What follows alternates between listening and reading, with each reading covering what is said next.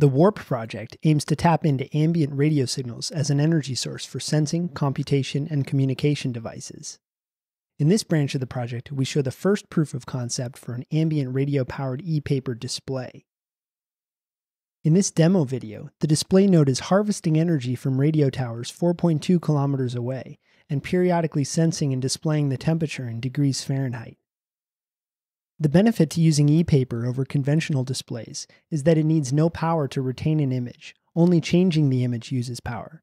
This allows our system to gradually build up a charge from very small amounts of harvested radio energy until enough charge has been collected to update the display. The system is battery-free, only small capacitors are needed to collect the charge required for updating the display. We envision using this technology in a sort of wirelessly updatable display or user interface, which could be placed virtually anywhere in an urban environment without the need to worry about power infrastructure or batteries.